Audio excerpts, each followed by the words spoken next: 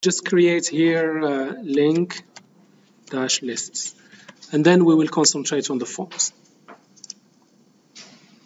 Okay, so first of all, to create a link is super easy. You use an anchor tag, and then what the user will see on the browser, you put it between the tags. For example, here is QU website, for example. And then the link itself, the one that will be visited when the user clicks this label, you will put it in this property href. And here it could be either an absolute link, where you put the full address, or a relative link, which is relative to the current position.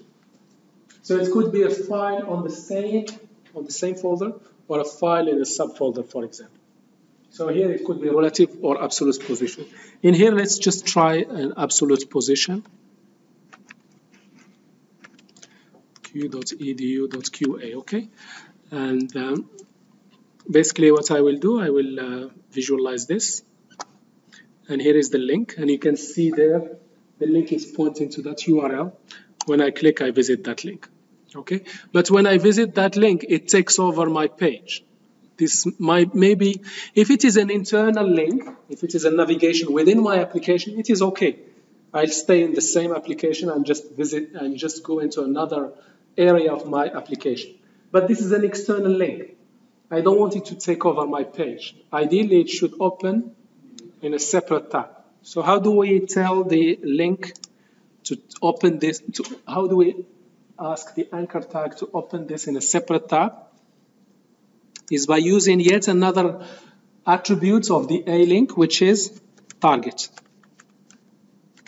Target, I say go ahead and open it in another new tab by setting the target to _ blank.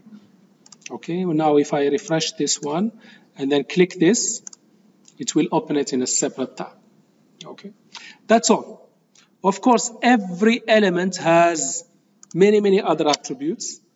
Of course, we will not go through any of this. We will only focus, as I explained in the beginning of the course, 20% to do 80%. 80 or 90, in here 90%, that's what, even professional developers, that's what they use. But there are other little more details, but they are not so important. You might need them in small number of cases.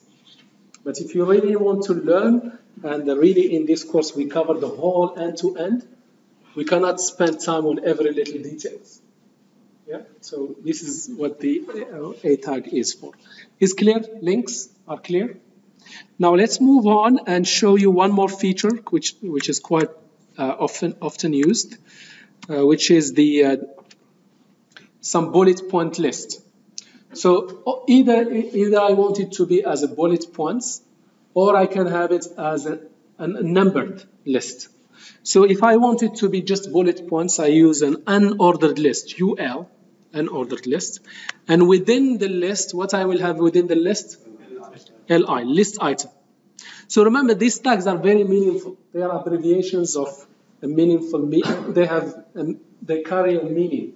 So in here, UL stands for unordered list, and LI is a list item. So maybe when we covered HTML, we covered, for example, page layout. Then we covered, let's say, tables. And then we will be covering, let's say, forms. Yep.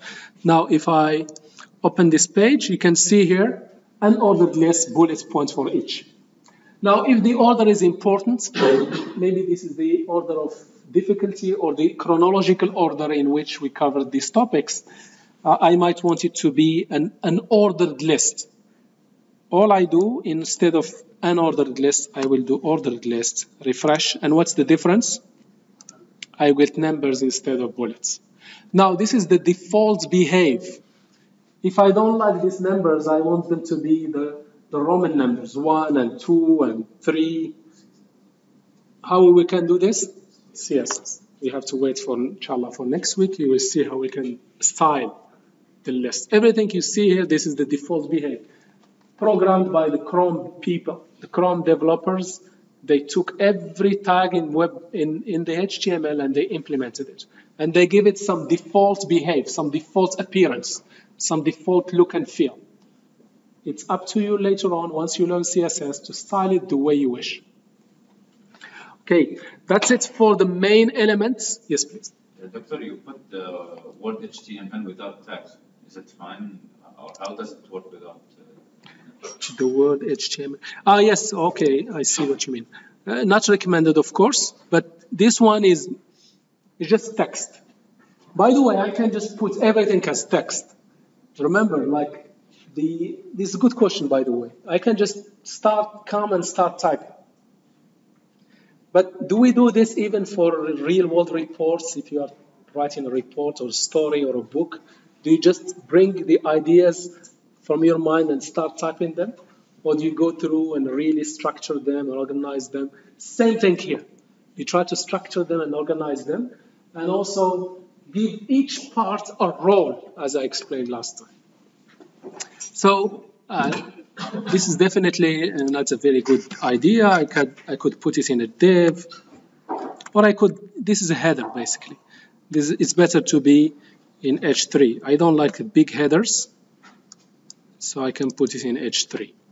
Good point. Not really recommended to leave text just flying around without any tags around in there. What is the H3? This is header 3. You remember headers? We've seen headers. There is header 1 to header 6. Header 1 is big and bold and has a lot of spacing. Again, headers, that's the default behave, but you can style it later on once you learn CSS. So you can see here when I refresh, this is header 3. If it was header 1, it would have been much bigger by default. But you can, of course, as I said, change the format. That's it for the basics of HTML. Now, the most important part of HTML relevant for us as developers is forms, our forms. Okay, so let us do a form together. So let me just select these guys and delete them. So when you have a form, you need to go through some kind of design exercise. Think about it, what this form is for, what I need to collect from users, what type of visual inputs I will give the users to make their life easier and give them a good user experience. And then you design it using pen and paper or some kind of visual tool to design the form, and then you come back and translate your design into HTML.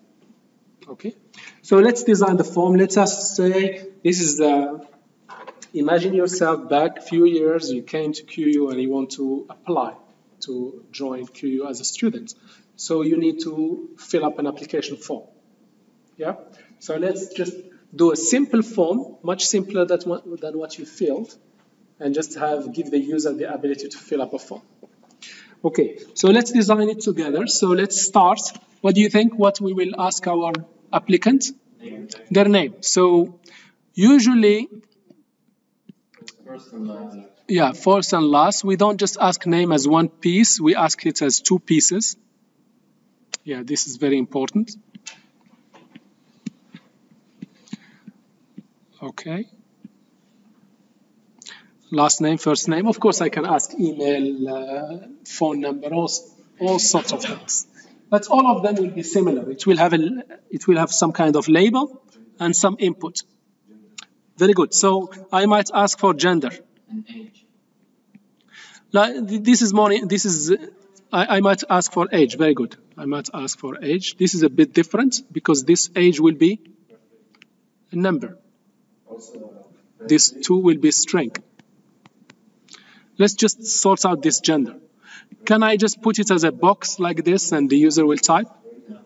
Of course I can, but it's not the best experience.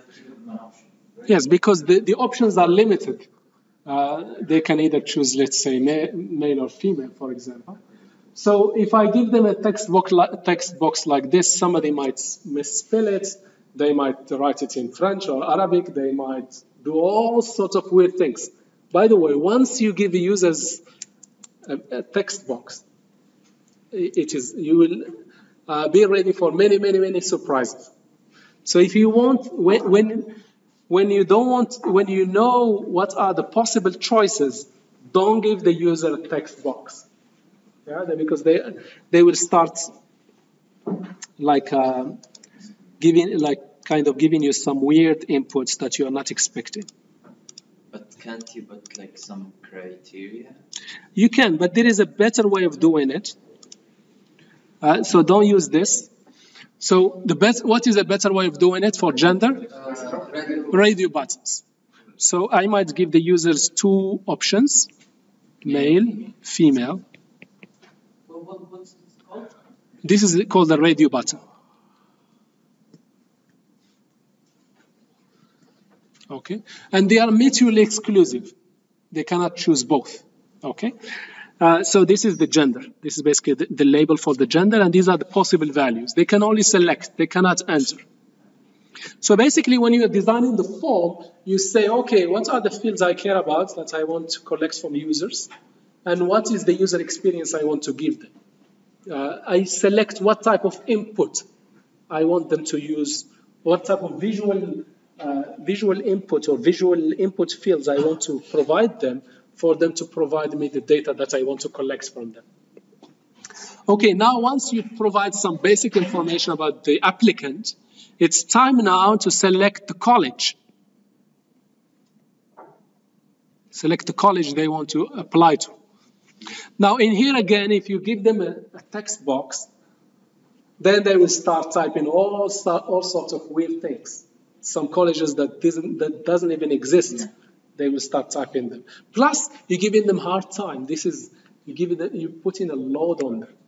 Why they should type these things when the list is already fixed and known? So the list of colleges in QU, for example, are known. 8 or 9 colleges, we know them: engineering, arts and sciences, medicine, and all of them. Yeah. So what is the best choice here? Can we use radio buttons? Radio buttons are not very good if you have more than 2-3 choices. Plus, they are not flexible. Okay, if there is a new college gets added to QU, which is not something strange, like medicine is just recently added.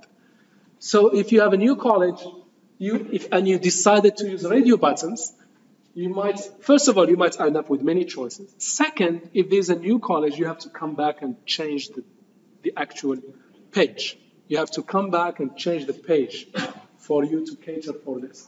But a better choice when you have more than 2 options, and the options are likely to change, is to use what? Options list or drop-down list. We call it also drop-down list, more commonly known as drop-down list, or a drop-down. Okay, and in here, you will put the options that you provide that the users can select from. So here we will put it engineering, art and sciences, medicine. You get the idea, and so on. Yeah, and the user will come and select one of them. Now, I want to show you one more case before we jump and start doing the actual implementation. Okay, one more is, for example, I want to ask what is the contact method we want to use to contact the applicant. Contact method. It could be either email,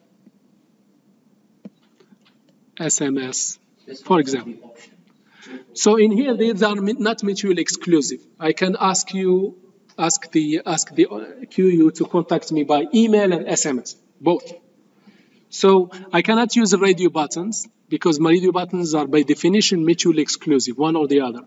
In here, I can have both at the same time. So in this case, I will have checkboxes. Checkbox. Is that the Dropbox is within program? It's called, I think, option select.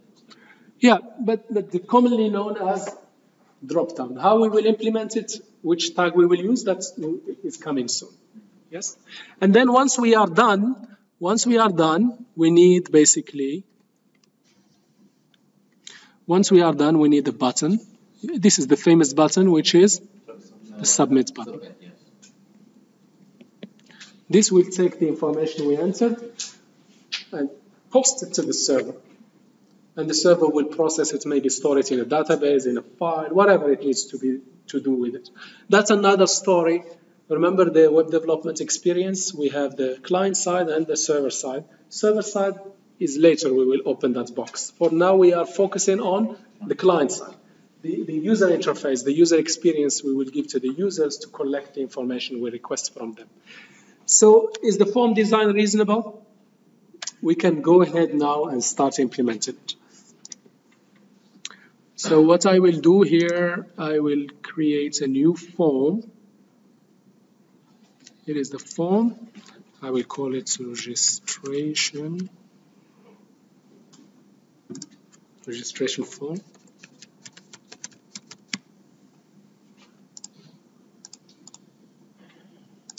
Okay. So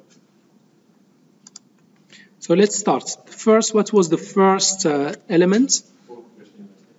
Yeah, first of all, yeah, thank you. This is very important. Now, what we have designed here is a form. So when we want to represent this in HTML, we will put it inside a container that will contain all these elements, these input elements. And this container will be, in our case, a form. It will not be an article or a section or a side or a footer. It is what? A form. So all these elements are related and they form a form that we will use to collect input from users. So the first thing we do, I'll go ahead and basically add a container to contain all the elements. This is the form container. And then now I start defining the elements of the form. Okay, so the first one, so every element is made up of two parts. This one is the label, and this one is the input. Label, input, label, input. All of them goes like this. So HTML has this tag called label. Sir, yeah. Shouldn't you put it inside the div first? We will come. Let's not jump because I want to basically highlight the need for each one. So first we keep it minimal and we only add exactly what we need. And we need to understand why we add in anything. By the way, in programming in general or in life in general, don't do anything that is not needed. And anything you put, you already should have some kind of reason why you are putting. No, what I mean here, container. No, for now, what I'm doing here, I am blindly translating what the design we came up with to HTML. Okay? Let's do that. And if we need some more tricks, we will do them. Yeah? So now we just literal translation. Yes? Literal translation. Okay, so in here, this will be my label, first name. And this will be my input. Okay, my input, there are many types of inputs. I need to tell the browser what input I want to provide to the users. So there is an attribute of the input called type. There are many types. We will cover some of them. Some of them will be part of the 80% you will cover on your own as you go along. So in here, it's a simple input. It's just the type is text. That's it. This is enough for us. Let's try it because we are learning. We don't want to write hundreds of lines, then we see later on how it goes. We are so excited now to see how it looks like. Here's exactly what I expected. Here's a label, and beside it there is an input text box. And yeah, it's working. No problem. I can type there. It's working. This is what is expected so far. Okay, let's move on. The second field that I ask the user to enter, last name. So I'll give it a label, last name, and then I'll give it an input. And again, what will be the type? Text. Okay, let's try it. You see here, it gives me the first name, last name. But yeah, I noticed there is a problem here. What is the problem? It's continuous. The browser is horizontally representing all the elements one beside the other. This might not be the best user experience. Okay? We want the user to focus on one thing at a time and put their for concentration and eye contact with one input at a time. So what we want to do, we want to put the next input in a new line. So two ways to do it, many ways to do it, but one way, lazy way to do it is just put here a BR. BR stands for a new line. And once I refresh, I'll get them in a separate line.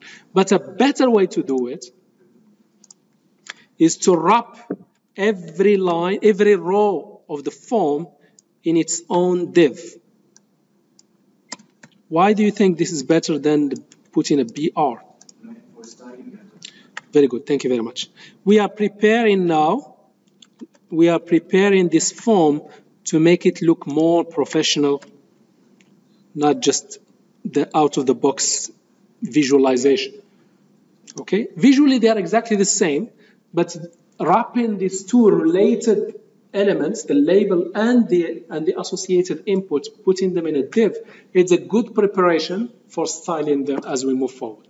So it does two birds, one stone. It gives us each input in its own separate line, and it's preparing us, giving us that head start to make it easier to do styling that we'll be starting to cover next week. Okay, let's move on. What else is there? Age, let's do the age.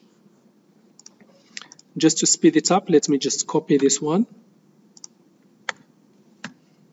Okay, here is the age. And here, the type, instead of text, I can make it a number, so the user can only type numbers. And maybe also one more feature I want to show you, I can initialize it with a value. Because we know most of applicants just came from high school, maybe most of them they are 18, for example. We just put a default value of 18. So when I refresh, I will get age 18, and of course the user can go ahead and change it. And because this is a number, I also get this from the browser. Our Chrome developers, they gave it this extra feature, which is incrementing and decrementing. And this feature is not available in here. Why is that? Because this is a text. Because the browser knows that the type is a number, so it gives us more features. Even in the, we might need to try it, but if I use this in a mobile, if I put my cursor there, the keyboard will be switched to a number keyboard. So the browser is smart to use the type to give the user a much better user experience, specific to that type. Can you try to write characters in it? Oh, sorry. No, it doesn't allow. So it has a built-in validation. Good point. Very good. All right. So let me just show you one more since we opened our appetite to the type. Let's say the date of birth. What will be the type? Date. And what the browser will do? Will hopefully give me a good user experience, some nice built-in calendar out of the box. This is, by the way, these types have been introduced in HTML5. Before this, we have to use JavaScript to do all of this. Bunch of JavaScript that we have to do. Now all is built in the browser. All you do is choose the appropriate type, and the browser have built-in rendering of the elements based on the type. Okay, let's move on. What is the next one? Before I move on, I want to show you one more feature before we move forward. You see here, I wish if I press the label, I wish the cursor goes to the input associated to the label. Yep, you can see here, it doesn't do this. So because the label is not associated with the input, when I click the label, the cursor does not jump to the input. So to associate both, to associate the label with the associated input, one way, like the proper way to do it is, what I will do here, I will give this an ID. What will be the ID of this input? First name. And then I'll tell this label, oh, by the way, you are labeled for the first name input field. If I do this trick, what's the advantage of doing this? If I refresh and click the first name, the cursor jumps there. If I press the last name, it doesn't do it. So how can I do the same thing for the last name? I'll go ahead and give it an ID. It will be the last name. And then the label I associated with this ID for last name. Yep. Now if I go back and refresh, if I press this one, the cursor jumps there. Yep. So that is basically one of the features of using labels. It gives you this extra feature. Clicking the label jumps to the associated input element. By the way, since I introduced this concept of an ID, usually for inputs we give them IDs. What is this concept of an ID? It's to make it easier to handle later on. Yeah, I can refer to these elements by ID, by their ID. So every element can have a unique ID. You see here, if I try to put this one first name, this is already, the WebStorm is warning me. The browser, by the way, does not care. It might get a little bit annoyed, but the browser has been built in a way to tolerate rubbish being thrown at it. But please don't do this, but just to let you know. So here, last name. Okay, so ID will be very, very useful as we move forward. I can refer to this element in CSS using this ID and in JavaScript using this ID. I might want to, for example, age. I might want to hide it, for example, or change its value.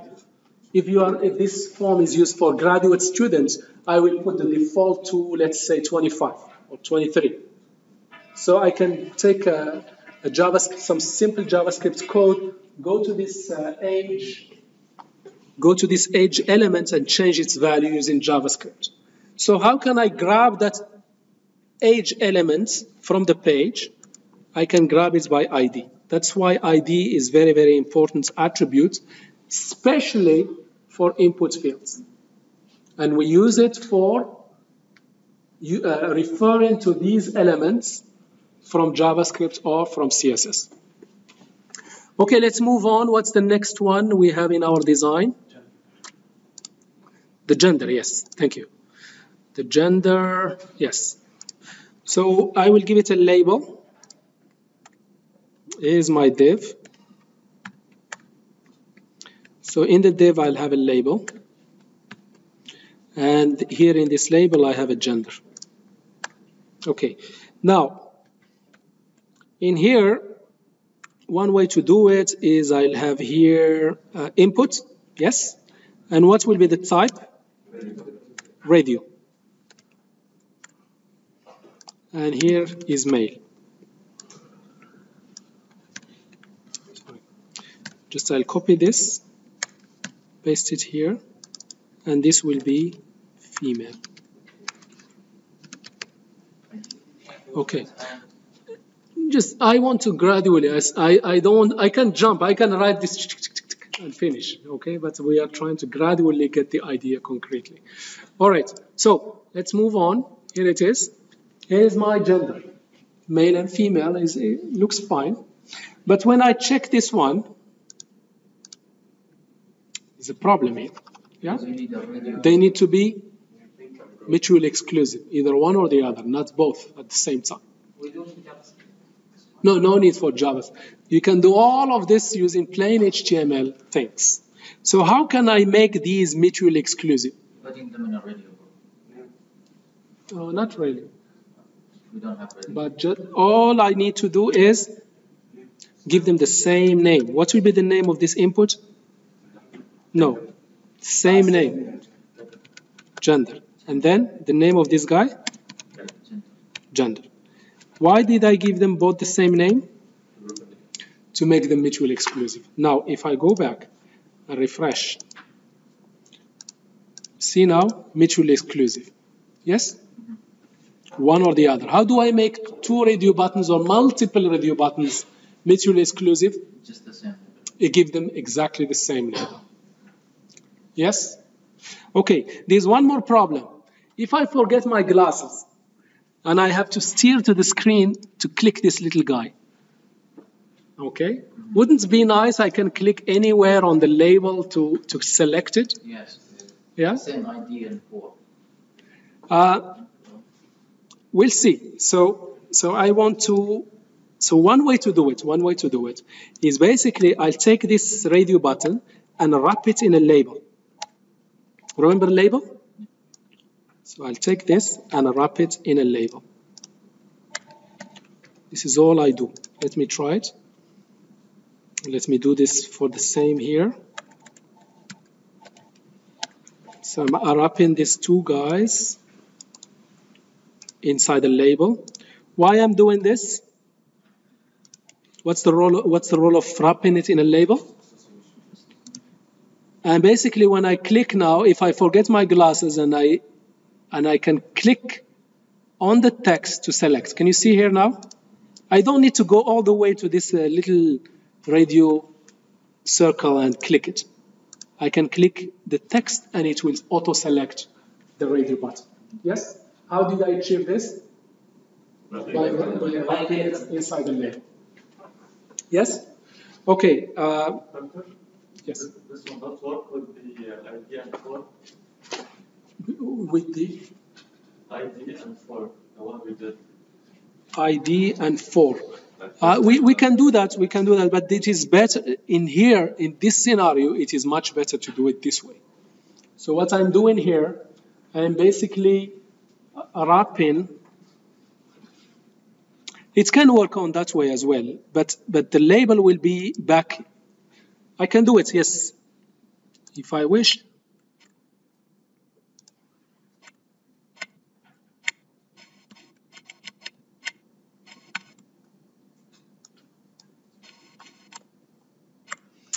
Sorry. That's another way of doing it, but usually many people Control X, as I've learned last time. Okay, good. Label, okay. I'll have to put this inside, and I'll give this one an ID. What will be the ID here? Mail. The problem here is usually the ID should be the same in this case. The ID should be gender. Or it's fine, like it's not very common to have female, that's fine. No need for this one, but I'm just trying to keep it to the minimum. And I see here for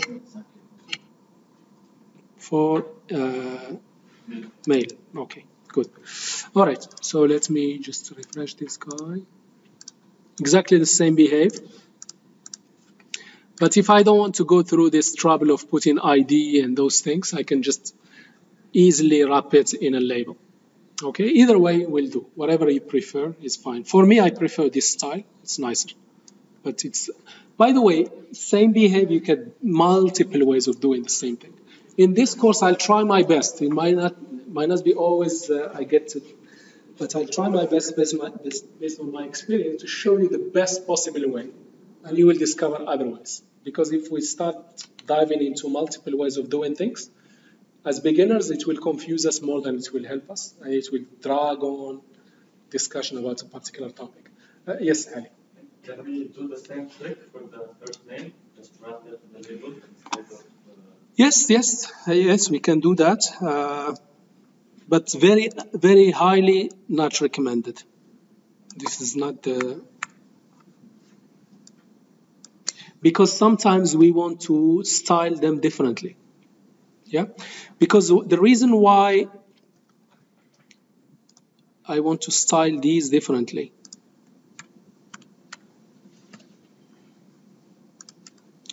Now, if I do it this way, I lost now the ability to style the label with different style as the input.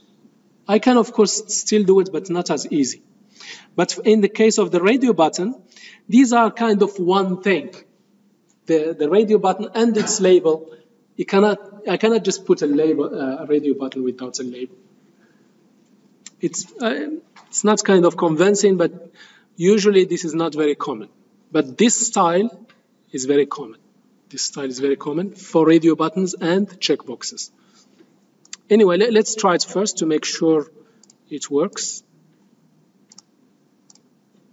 Sorry. Okay, so here it is. So first name, yes, it works. Yeah. So either way, but let's just focus on one way, the best practice way, the most commonly used way. This is the most commonly used way. Is that you give your input an ID, and then you associate the label with the input using the for. Yes, please. Doctor, I've noticed that some of them that have a closing tag and some of them don't. Like the input doesn't have, but the label it is a must. Very good. Yes, very good. Very good point. So some of the tags by design, they are we call them self-closing tags, because within the input usually we don't put anything. If I want to associate, to give some value to this input, I will use the value attributes. So what I mean here, it is just a waste of time. It's not even by design. The input, usually the tags that have a starting and closing, you put something in between the start and the end. But for the input, it doesn't make sense to put anything in between. An input is basically some kind of a visual input field that will be displayed to the user to enter some values there or to choose some values and so on. So it is not used to wrap other content. Not same as div or there is also, if you noticed, when we want to put a new line, this is a self-closing tag. BR, and that's it. When the browser sees this as a new line. But because I cannot put any content, new line, there's no content. It's a blank line. So there's no need to do opening and closing. It's self-closing tag, but this is a good point. Is clear so far? Yeah. Okay. What else is left? Yes, the drop down. Yes, the which college the students want to go to. So here is the college. So I put it in a div. And here is so for the drop down, what is the tag we use for drop down? Select. So here is the select. And what we have in a drop down? Alternative options. So we have options to choose from.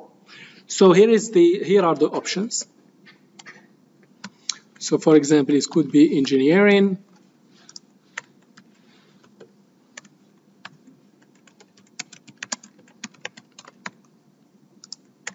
It could be medicine, for example, yes. I give it this one a label, or remember the label? What will be the label here? College. I give this one an ID so I can associate both. You can see here the IDs I always start with lowercase. And all my tags, I put them lowercase. Sorry, yes, thank you. For college. That's it, okay? So let's just refresh this guy. And you can see here, I can choose any one of these. Is clear? Now, remember this form at later stage, we will submit it to the server. When we submit it to the server, it's not very good idea to send all this text to the server. We might send just an abbreviation. So for example, engineering, what is the abbreviation? ENG. Art and sciences, CAS. Medicine, MED. So if I just leave it this way, when I submit the form and I choose art and science text will be submitted to the server. But if I want to give an abbreviation, and only the abbreviation will be sent to the server, how do I achieve this? By putting a value, associate a value with each of the options. Value equal engineering. And the value here will be equal to CAS. And the value here will be equal to medicine. Okay? Now, this is not visible, will not be visible to the user, but when I submit the form, this is what will be submitted. I will explain this more after I cover the last part. Is the drop-down clear? select tag, and then multiple options inside the select. The last one we want to see now is the contact method. So I'll give it a label. This is the label for contact methods. And what did we say the contact methods will be? Email and SMS. Yes, very good, thank you. So I'll just keep it simple for now because you got the idea. So input here, and the type will be checkbox. And basically what I will have here, value will be email, and what the user will see is email. And I'll do the same. Of course, you can do label and all that stuff. I already explained it because of the time. SMS, and this is SMS. Okay. All right, that's it. So this is not mutually exclusive. You can select both at the same time, or you can select only one. Again, these are referring to the same field in my form. So I will give them the same name. What will be the name here? Contact method. And the same name here, contact method. So what is left after the form? I'm happy with the form. What is left is to submit it. So I'll put here a div, and I'll put here an input, and basically the type here will be submit. Okay, so that's it. The form is ready. Now, the submit is another story how we process it on the server, but I just want to show you what happened when the form is submitted. So first of all, if I want to make the form submittable, I can submit it to the server. I have to give every input, I have to give it a name. Why do I have to give every input a name? I will. As a name and value. Name and value. Okay, so I will explain it because of the time. Just give me. So let me give these guys a name so I can submit the form. So the name, why the name is needed for every input to be able to submit the form. If you don't put the name, the form will not. Those inputs will not be submitted to the server. So that's why I have to give them a name. A name in this case, first name. Sometimes you will see that some inputs, they have both the name and the ID. So what is the difference? No, the name is for the submission. The ID is for modification later on. Yes, so the name is used if you want to submit the form. When you're submitting the form, the browser will take the name equal the value the user entered. And it will say ampersand, the name equal value. Now what we use the ID for? For CSS styling or for JavaScript. If we want to grab the element using JavaScript, or if we want to style it using JavaScript, we refer to the element by ID. This will become clearer. If it's not clear now, don't worry too much about it. Okay, so let me just give this a name, and this is age. One more here. What's the name here? Date of birth. This one, luckily, we already have a name, gender. This one, we give it a name, equal college. Okay, and then in here, method we already have. Yes, and the submit. Now, for the form to be submitted, this is a different story. We will see this in much more details, but I will just tell the browser what to do when somebody clicks the submit button. I will tell it, go ahead and send it to this location on the server. So I will have a URL on the server to handle the registration. So when the form is submitted, I want it to go to this place, and the method is get. Don't worry, I will explain this later on. I just want to demonstrate what happened when the form is submitted. Okay, so let me just go back here, refresh the form, fill up the form quickly. This one I wish, and then, anyway, all right. So mail, and then go to medicine, and then I select these two guys, and then submit. What do you think will happen when I submit? It will now load the new page, taking all of No, this. more importantly, It will send it will take this information that I have entered, and it will format it in a certain way, and then send it to the server at that address I gave it, /registration. So what is the format the browser will put all this information that I have entered? It's a name and then the Name equal value. So it will be first name equal Abdel Karim, last name equal Iradi, age equal 18, date of birth equal, and so on. Yeah. So have a look at this. When I submit, the reason why I put the method get is to show you this on the URL. Can you see here what the browser is trying to send to the server? First name equal the value that I have entered. From where the browser got this first name? because of the name. For the name associated with the input. And here is the age, here is the date of birth, and so on. You see, for medicine, I selected medicine. But what the browser is sending to the server? Med. It's sending the value associated with the option. Now, if I don't put the value, what the browser will send? The text. If there is no value, the browser will send the text. Yes. The gender, you didn't give it a value. So it's just on. Oh, very good. Thank you very much. Yes. Very good. So here, the gender, where is the gender here? Yes. So here, what I will say here, value equal M. Oh, M. Very good. And here, the value. Sorry, I'm keeping you. I know I will just, this is the last one, just to illustrate this. Let me refresh, fill up the form again. Okay, mail, medicine, email, and SMS, and submit. You can see here now the gender is M, is the value associated with the radio button. I think we have the same thing with the contacts.